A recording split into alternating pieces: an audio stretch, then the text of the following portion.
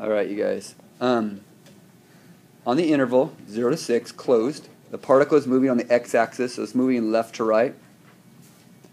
X of t is the function, not explicitly given.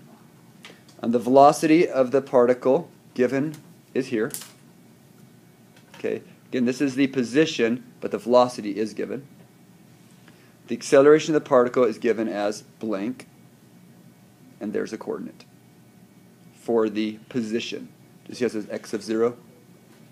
So that is a position point. At time 0, we're at 2. Velocity function, acceleration function. And the particle is moving left to right. Now, is the speed of the particle increasing or decreasing at this time? Give reasons. Now, you have to first understand that speed means absolute value of velocity. So if the speed is the absolute value of velocity, it's a little bit trickier. Okay, so what's going to happen is you have to think of speed as being that. That's going to be your speed. So when we look at this function right here, at 5.5, do you see if you plugged it in your calculator to this function, that would get your value if you had a calculator and crunched that. Then if you did acceleration, you'd get this. Now when it's saying speed increasing, isn't it saying the derivative of this? Positive. If it's saying speed decreasing, isn't it saying the derivative of this is negative? So it's talking about the slopes, correct? When you say increasing, you're talking about the slopes of speed. The slopes of speed. So is the slope of speed up or down? Now, but when you have a velocity and your absolute value of it, do you understand when you're taking a graph that if you have a graph, if your velocity, say this is the axis, okay, and your graph looks like this, do you understand with the absolute value it flips it around like that? Yes.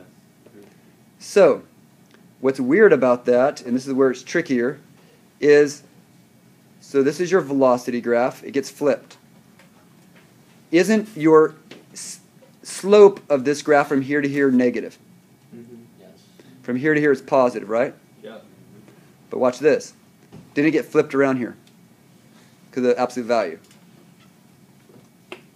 So let's think about this. If your velocity is negative, doesn't that mean your velocity value's down here? Didn't that get flipped over? So everything's upside down in that interval. If this is your velocity graph, isn't this value negative? So isn't it getting flipped over? So every slope is upside down. Yep. So if your acceleration is negative, won't it be the opposite of that, since it's upside down? Yeah. Got it? Your velocity graph is your red. It's the absolute value, so it flips it. This would have been, so your black now represents, it's the opposite. So since your acceleration was negative, it's now positive because this got flipped. It's in the negative area. So it is increasing because the velocity and the acceleration have the same sign. There's a little shortcut for that, that if they have the same sign, that it will be increasing. Now, if this right here was positive, are you okay that would just stay? Yeah. If this is positive, it would be decreasing. Okay. If this was positive and this was positive, would it be increasing as well? Yes. So do you see if the signs are the same, it's always positive, increasing? Sorry, it's always, the signs are the same, it's always increasing. If the signs are different, meaning if this was negative and this was positive, wouldn't it be the opposite of this? It's kind of tricky. This is kind of annoying, and that's why they have this shortcut. Same sign or non-same sign. Decreasing or opposite signs. Decreasing would be signs are opposite. Increasing is signs are the same. All right, here. Number 2 here. The average velocity of the particle on this interval.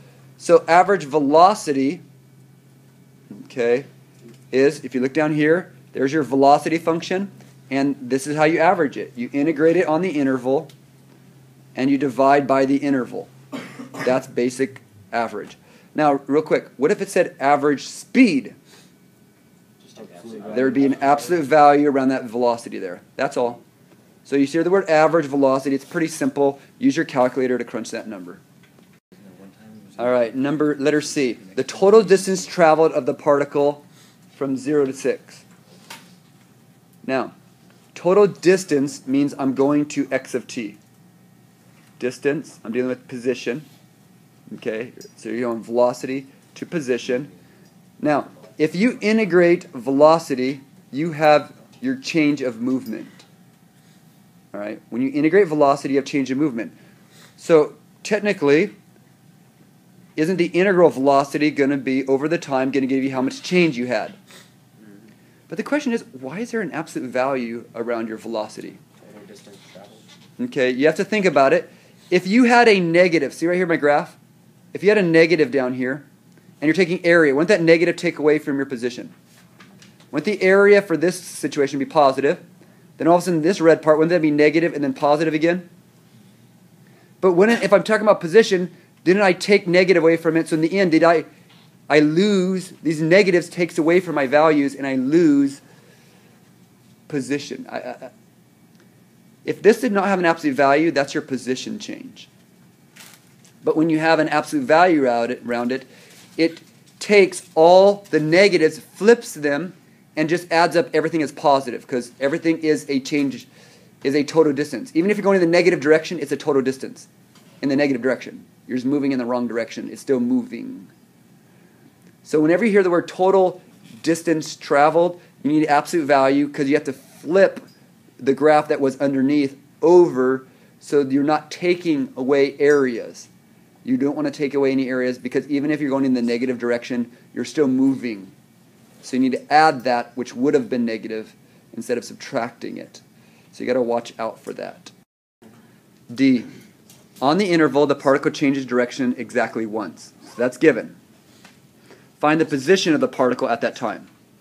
So where does it change direction? To find out where a particle changes direction, you want to know where your velocity equals 0, and then you want to check to make sure it actually changes signs. Your velocity changes signs. So if you look down here, to find out where it changes direction, you take your velocity equaling 0. You go to your velocity function right there. You set it equal to 0. Use your graphing calculator. Find out where that would be. You go down here. Okay, there it is. Put lots of decimals for now. You need more because the interval, this is an intermediate value. So give me lots of decimals. Then you make sure you check either side. So either side would be like 5.5 and 5. You can't go beyond 6 because doesn't the thing only go to 6? So you have to find values on either side of 5 into velocity. And what they noticed is when they did that, they said it goes from positive to negative. All it has to do is change. All it has to do is change. So they didn't show the values plugged in, but you plug a value on either side of 5.19 into your velocity. Then that proved it does change directions. Okay. Then, actually it says you change directions, so actually, do you really have to prove it if it says you change directions already? If it changes exactly once, isn't this the only place it could? And it said up here you changed, so to some extent, you almost don't even have to say this. Okay? But the last one, how do you find the value? How do you find the position there? Well, you start with 2, because at time 0, your position is 2.